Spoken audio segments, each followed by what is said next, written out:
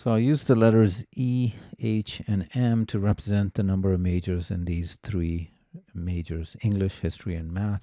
The first translation is the number of English majors is twice as many the number of history majors. So it's E is 2H, and as many English majors, and 3 times as many English majors as math majors. So E is 3M.